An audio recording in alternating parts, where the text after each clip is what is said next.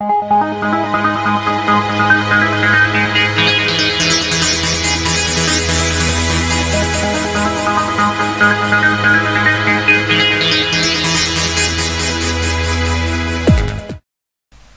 all started with the E-Machines PC, which I got last July, and this is probably my most current used PCs.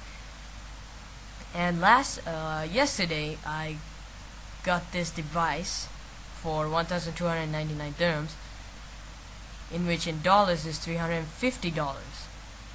Uh, actually, in the US it is 499, so I saved quite a lot of money on it. But anyways, what is it?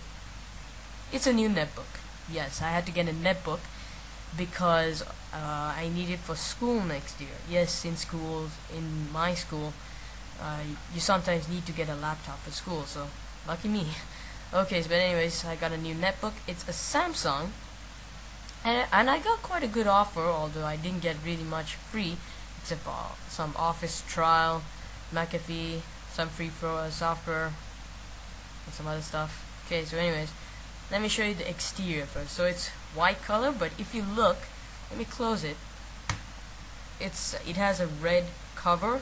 I'm thinking of adding some designs to it at the top, but I'm not sure. Okay, so let me just show you around. It's very slim, not very slim, but it's slim enough. You can see the exterior. So let me just show you what are the ports. You can see these blue LEDs. If I look at the sides, there is a headphone port, microphone. There's already a built-in microphone. Now that's sweet. USB port, LAN, charger, and the battery is at the back. It also comes with a stand, so that's nice. Let me show you the other side. I got my mouse connected right here. This is my mouse. It's very small. Actually, I got this 4 years ago, but oops. But now it's for good use. So there's another USB port, VGA port for projectors. It's very easy to put a project. Wait a minute, I have another USB port. I didn't notice that. Okay, so there's a VGA port for using a projector. It's very easy to do. I'm not sure what that slot is. Okay, so there's the power button right here. And what else have we got? We got built-in Bluetooth. Bluetooth's nice, and a webcam on top. So yay! And it went on standby, so I have to slide this back on. Okay, it's turning on. It didn't power off, okay, it just went on standby. Just wait a bit. There we go. Now let's check out the specifications in the hardware. It's an Intel Atom processor, of course. Windows 7 starter. That comes in a shock. Now, here's the thing. I'm gonna get a 8 gig USB tomorrow, and I'm gonna upgrade this thing to Windows 7 Ultimate using the USB, and then I'll do a dual boot with Windows XP and Windows 7. Okay.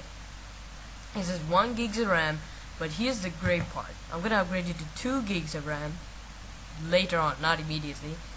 But how? I have to take the whole thing apart? No. All I need to do is flip to the back, turn it off, of course. There is a slot here, which is the RAM slot. Open the cover, of course, remove the screw. Remove the cover, the RAM will be already there. Just take it out, put the new 2 GB DDR2 RAM in there, put the cover back on, you're done. That's all you have to do. So that's what I really like about netbooks. Upgrading the RAM is so easy. This also has an 8-hour battery, but since I optimized it for high performance, it's only around 4.5 hours. But still, 8-hour batteries, very good. Okay, and what else? It runs at 1.6 gigahertz, but it's fast enough.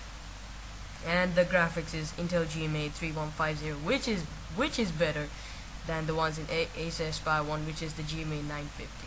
Okay.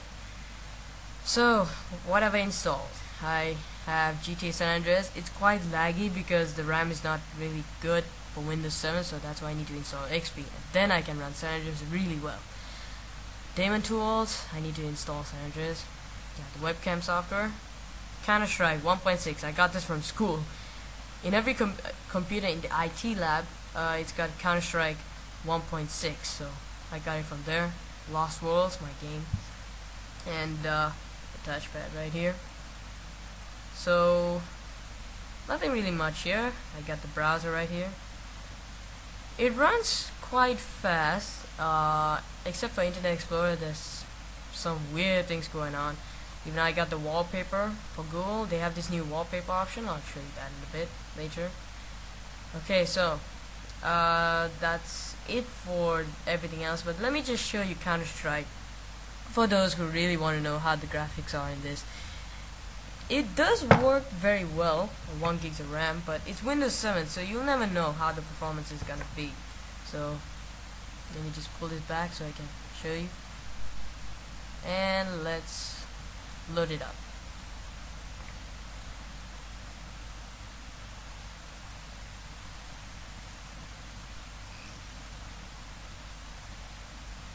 This is the portable version, by the way. So, alright, so we're at the end of the extraction. It's loading up now. I'm running it at 800 by 600 pixels. That's a little bit higher. Causes a little lag, not so much. But this netbook is not ready for graphics. It is actually it is able to play the games, but Windows 7 is not really that capable at this performance. Okay. Volume is pretty high in this netbook. It is high, but the speakers are crap, sort of crap, and I'm not sure the brightness is too much, but who cares. Okay, so let me just show you the settings. OpenGL 800 by 600 medium color quality, 16-bit, you know. Okay, internet doesn't work in this, but at least we can play. It's a new game. CS Italy. It's include about 10 bots. I'm gonna make this easy because this is a video and I don't want to embarrass myself. If I was playing Modern Warfare 2, then I could have shown you. So 60,000 money to start. It works alright. I mean, you can play this, I mean, really well. It runs sometimes at around 20 to 30 frames per second at times. So, okay, let's play.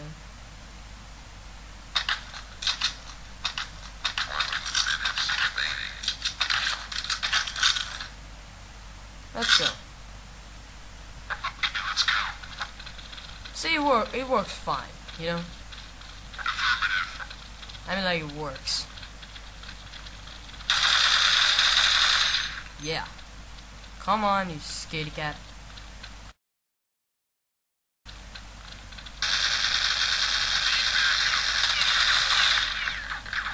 Where the hell did he come from? Can we just go on? Yes. Ah, can't believe it. That's it. Counter-terrorists win. Haha. At least I can go on. I'm sure you know how it goes. The game runs well, you know, the usual.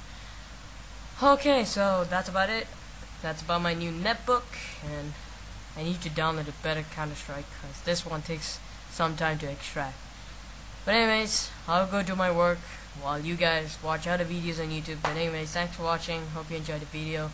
If you did, watch and subscribe for more. So thanks for watching and have a great day.